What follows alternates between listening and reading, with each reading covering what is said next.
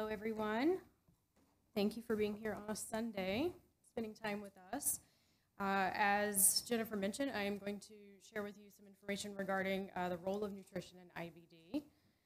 Just a little bit about myself, since I'm new to the group and haven't done a presentation before. I am a clinical dietitian, currently employed by Virginia Mason Franciscan Health.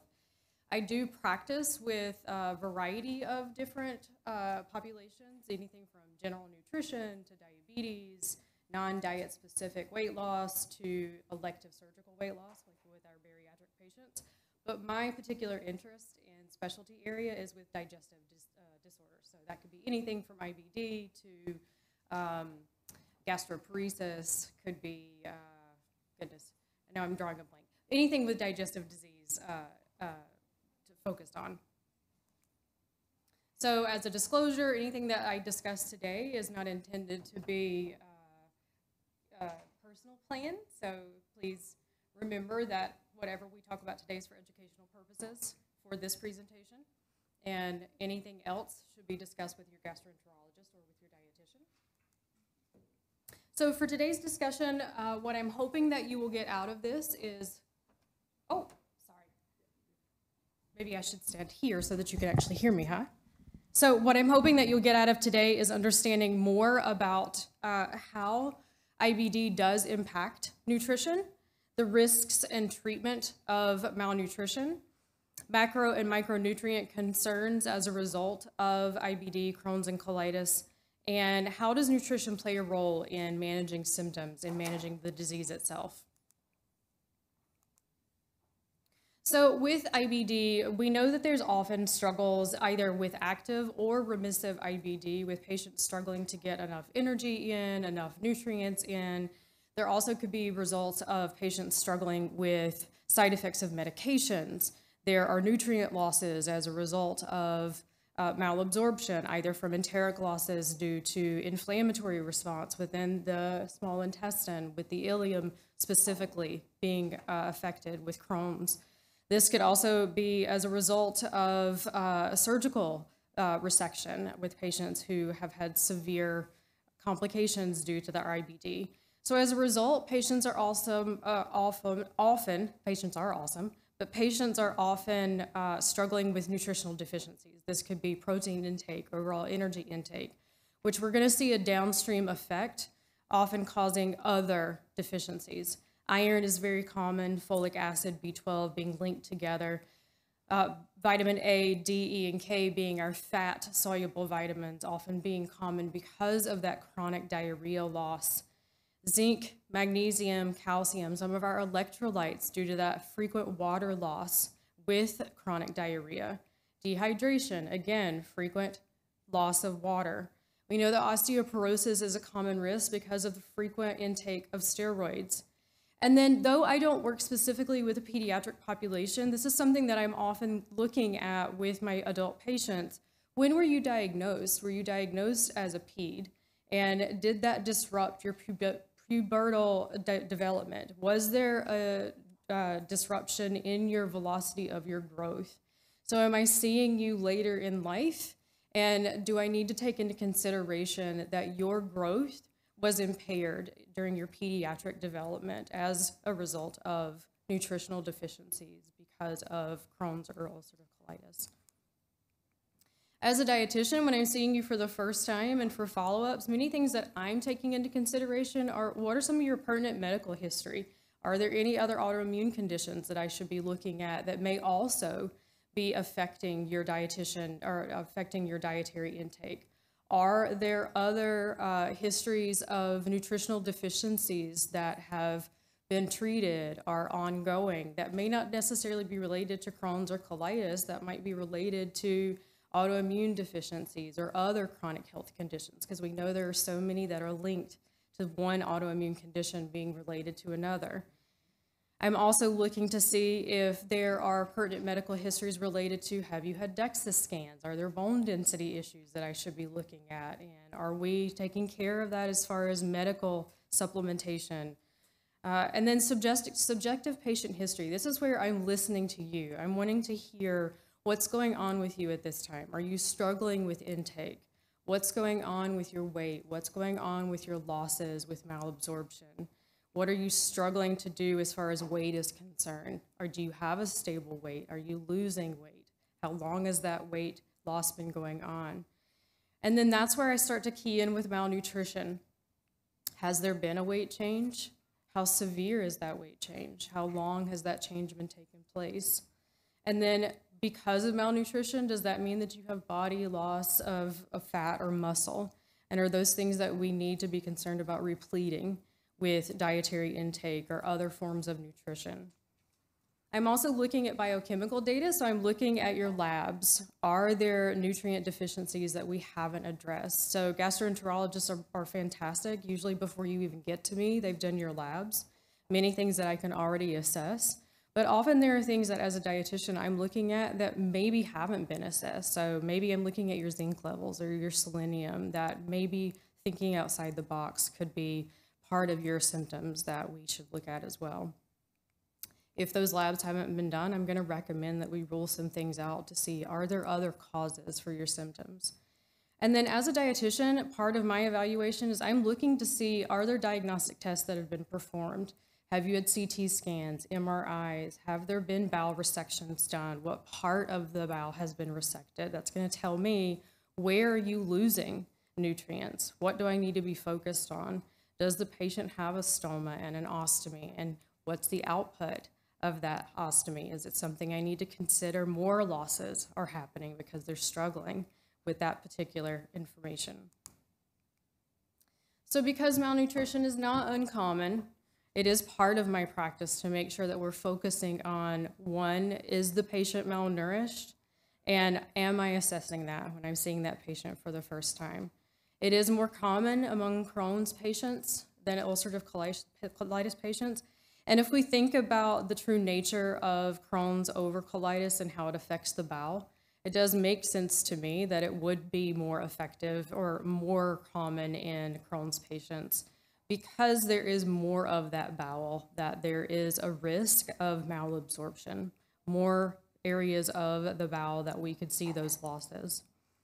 It is highest among those with active inflammatory bowel disease, because if there's active inflammation, there's more risk that there's malabsorption of those enteric losses, more risk that chronic diarrhea is happening, could be blood loss that's causing iron deficiency, anemia. And then if there has been a surgical history, then again, is there a bowel resection where part of those nutrients are being lost, and we need to consider that. And then for me as a dietitian, one of the areas that I'm always looking at, there continues to be a stigma with our overweight and our obese population. So often these patients are overlooked. They are not either properly assessed or they're under-assessed. So sometimes these patients aren't evaluated properly for malnutrition. So it may be presumed that they can't be malnourished, which is totally incorrect. It has absolutely nothing to do with a patient's body composition. So I'm always looking at all the same factors regardless of what you appear on the outside. So we need to evaluate everyone regardless of what they appear. So mechanisms of malnutrition can be quite cyclical. So someone may already be struggling with malnutrition simply because of their medications. So it could be taking medications that are making them quite nauseous, making them vomit, having a lot of abdominal pain, which is already causing poor energy intake. So that poor energy intake just from medications may already be leading them towards a risk of malnutrition. That then coupled with, are they in the hospital? In the hospital, they may have restrictive access to energy intake because they're being placed on no energy intake because they're having frequent diagnostics. So then we have even more decreased energy intake, so more risk of malnutrition. Is there prolonged hospitalization because they're having to have surgical procedures? Then we're looking at, because it's active inflammation, those enteric losses again, so more risk of malnutrition. Did they have to go through a surgery while they were in the hospital? If there's a surgery, there's a risk of bacterial overgrowth. That bacterial overgrowth increases that risk of motility. So now there's a risk of more loss from diarrhea. So electrolytes, fat-soluble vitamins. So it's constantly this cyclical, can't get off the hamster wheel, if you will, environment that can start just with medication. decreasing intake. So it's always my thought of where did this start on the cycle of the mechanism of malnutrition, and where in the cycle of nutrition can I optimize your level of nutrition? Where can we help you get the most input to make sure that we're preventing you from being malnourished? So what are some of the common nutrient and deficiencies of concern? Iron is always at the top of my list because it's multifactorial. It could be due to those enteric losses. Again, with the ileum, the decreased uptake in the duodenum or the jejunum because of those losses from active inflammation. Could also be just from chronic losses of blood loss from either Crohn's or ulcerative colitis. Could also be due to poor intake. If you're not getting in enough energy from those iron-rich sources, you could also be iron deficient. Vitamin D, also a concern, both from either losses of fat-soluble vitamins, or it could be because we are concerned of that osteoporosis risk factor because we know vitamin D is so vital for calcium and bone density. Zinc is one of our electrolytes, also incredibly important for wound healing and for our immune function. I'm usually more concerned about zinc with my patients who have an ostomy, especially with high output ostomy, but I'm just as concerned about my patients who haven't had a resection or haven't had an ostomy placed if there's chronic losses of fluids from diarrhea. Same is going to be true about selenium. Selenium is another one of those vital nutrients that's important for the immune function. There's actually some research that indicates that deficiency of selenium may be linked to risk of IBD, though that's controversial. We're not exactly sure if it's sort of a chicken or an egg scenario. So we know that selenium is really important to help with our microbiota. And selenium deficiency is really, really, really rare, but it can happen within the IBD community. Folic acid is one of our B vitamins. So vitamin B12, folic acid are linked together, absorbed in the ileum. So we know that this is really common with Crohn's over colitis. So definitely something I'm always looking at. And then of course, calcium, because there's such a risk of osteoporosis with frequent steroid intake. I'm always looking to see what someone's calcium intake is and what their calcium levels are. So again, just to reiterate, this could either be due to limited or restricted intake, those enteric losses, blood loss, inflammation, hospitalization, surgery, etc. So what do we do about it? Do we just throw our hands up in the air and say, it's just IBD, there's nothing we can do? Of course not. I'm always fighting against IBD and saying there's always something that we can do. So I'm checking the assessment of those biochemical markers if they haven't been done. Usually they're going to be done yearly, but often I'm doing those more often, especially if I'm helping to replete those markers. So for example, if I see someone has iron deficiency anemia, they have low B12, they're deficient in vitamin D, I'm going to check those again in 3 to 6 months to see where you are when we're repleting those to make sure that things are returning to a baseline of where they should be. It's going to be a bit different in each person depending on where you are on the active remissive cycle.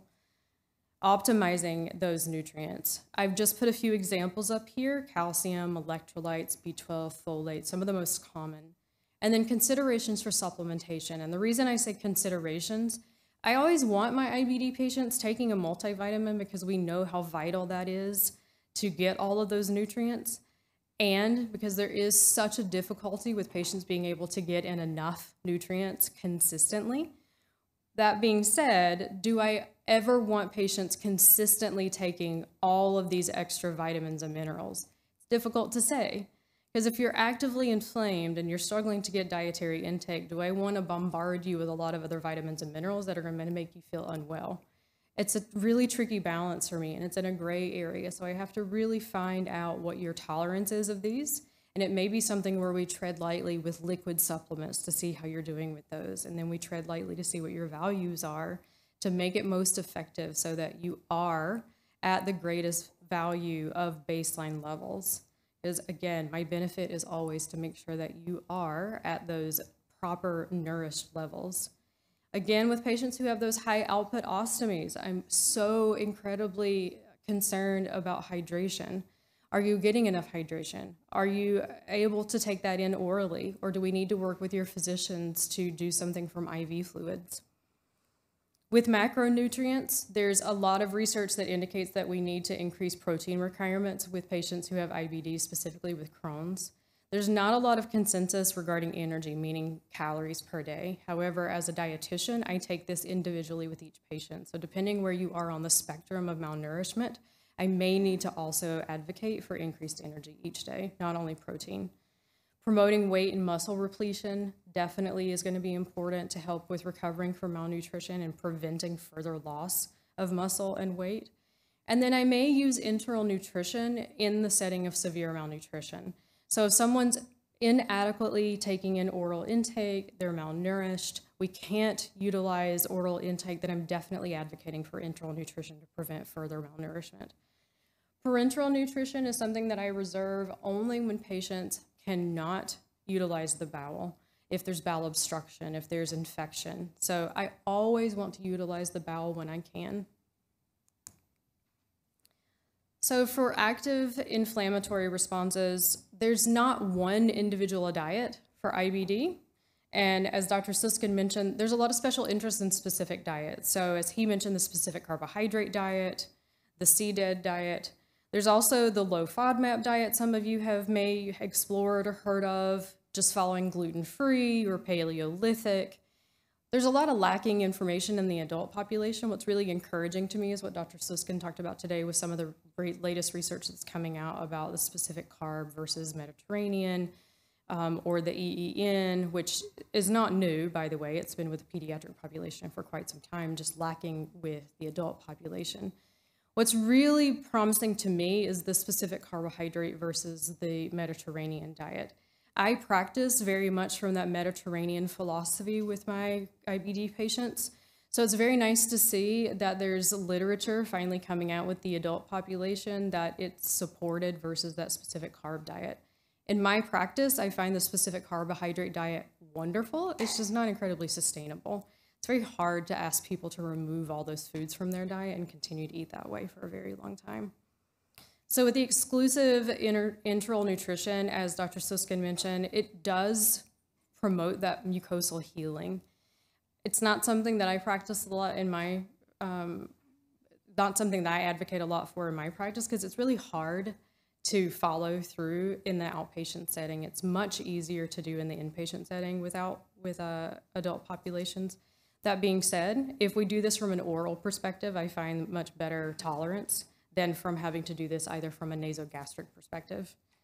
That being said, enteral nutrition should be utilized if oral intake is insufficient, and then parenteral nutrition should be utilized if there's a bowel obstruction, short bowel, or if we just can't use the bowel for any other purposes. So what else can we do if there's active IBD? If the patients can tolerate oral foods, I advocate that we do small meals more frequently. So the less energy that we're expending with eating and the less inflammatory response that we are advocating or the less that we're encouraging from the bowel, the better your body's going to tolerate food. We want to focus on nutrient-dense, calorie-dense, vitamin-rich foods. And depending on where you are with weight, we also may want to focus on very high-calorie, high-protein foods as well.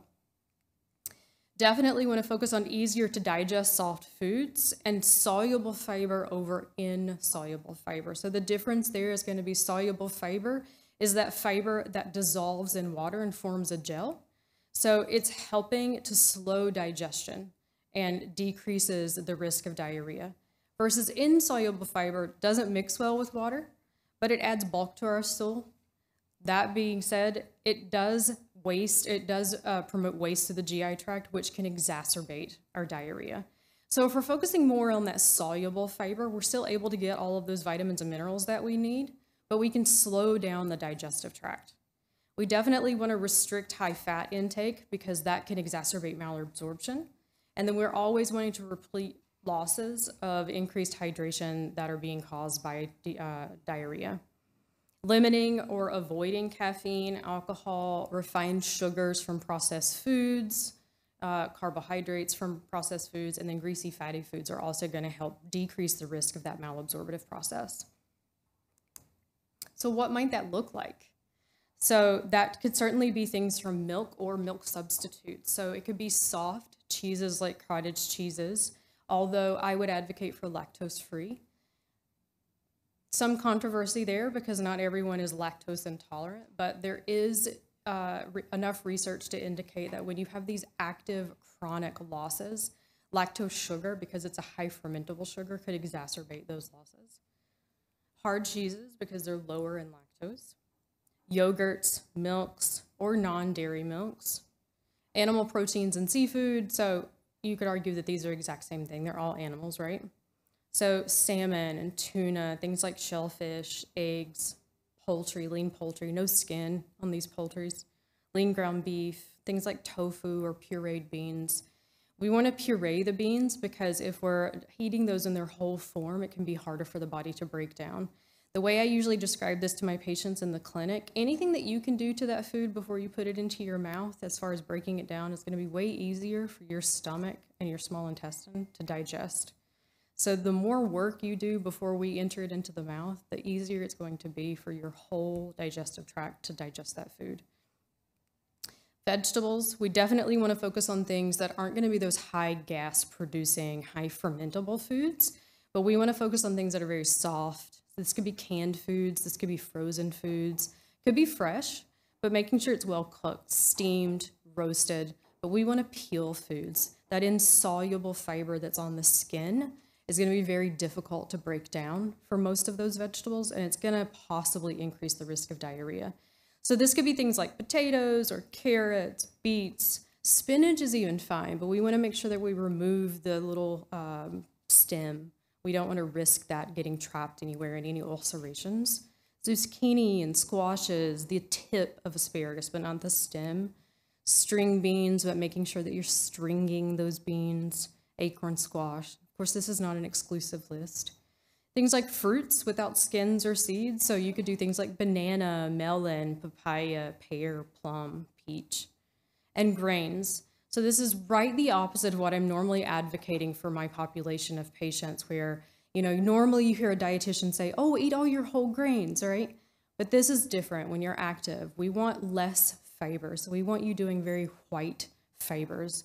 White bread, sourdough bread, instant oatmeal over a steel-cut oatmeal, things like white pasta and white rice, cream of wheat, very soft, low-fiber cereals like Rice Chex or Cheerios, fortified cereals. And the reason fortified cereals is here is because that's going to help you get things like vitamin A, vitamin D, help you get some of those nutrients. And then nuts and seeds, not in their whole form, but something like a smooth nut butter or a seed butter.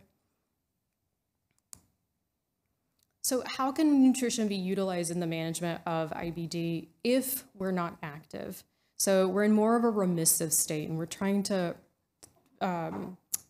manage those symptoms. Definitely want to have ample intake to maintain our weight. So we've been able to achieve usual body weight or a stable weight. So we want to make sure we're getting in enough intake. You want to include protein-rich foods, foods that contain calcium, omega-3 rich foods for that anti-inflammatory effect. Same thing for antioxidants. Enough fluids to prevent dehydration. And minimally processed foods. We want to make sure that we're trying to avoid those processed refined sugars and starches, saturated fats, caffeine, and alcohol. And then lactose and gluten, and specifically with gluten, wheat. So they're synonymous with each other because wheat contains the gluten proteins. But wheat is something that we find with our IBD patients can definitely promote that inflammatory response. This is individualized, and I always work with my patients that this is not a black and white, and the same is true with lactose. This is not black and white. This should be gray, and something that we work together to see what's most appropriate for you. Proteins, again, this could be those high bioavailable proteins, meaning they have all of the amino acids that we as humans can't make ourselves. Calcium-rich foods. This doesn't have to come from dairy, so if you don't eat dairy as a personal preference or you don't tolerate dairy, we could also get this from things like tofu and eggs and fish and dark leafy greens, nuts and beans. High omega-3, that could come from fatty fish, nuts, seeds, could also come from things like algae and seaweed, It could also come from things like fortified foods, like eggs. Specifically, you'd have to purchase an omega-3 egg. Or it could come from things like milks or beverages like soy. And then all of those antioxidant foods, we want to make sure that we're getting in tons of vitamin C through fruits and vegetables, vitamin E through things like nuts or avocados or seeds, carotenoids through all of our fruits and vegetables, things like brightly colored fruits, pumpkin, tomatoes, watermelon. Selenium, we want to make sure we're getting this in through our foods. Brazil nuts are a wonderful source of selenium. 1 or 2 of those a day, you wouldn't be surprised. You would be so surprised how much of selenium you're getting.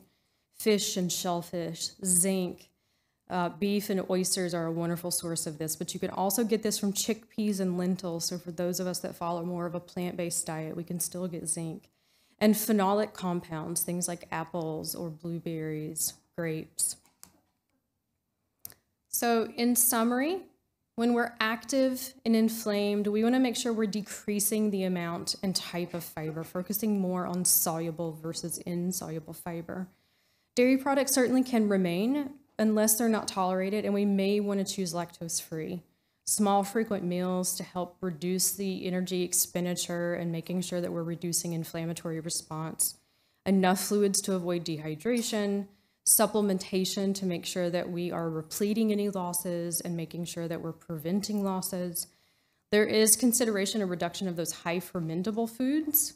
And then we may need to do a combination of solid foods and liquid foods to help you get in enough dietary intake, because all of that solid food in a day just may be too taxing for an individual. The same could be true with someone who is in remissive state or very well-managed state of IBD. Consider small, frequent meals versus 3 large meals per day. Focusing on a well-balanced, nutrient-rich diet, intake of natural sources of pre- and probiotics. So all of those wonderful, rich, insoluble foods are going to give you all of those prebiotics, and probiotics are going to be those wonderful fermented foods, things like yogurts, fermented vegetables. And then consumption of whole grains, variety of fruits and vegetables, if they are not triggering of your symptoms. Enough fluids to avoid dehydration, and then supplementation. So usually I'm recommending a multivitamin, but again, this is not a black and white. It's a very gray area depending on my patients and their tolerance. So a few resources here for you for finding dietitians or information for nutrition. Lots of resources here if you're interested in reading. And then I'll turn it back over to Jennifer. Thank you.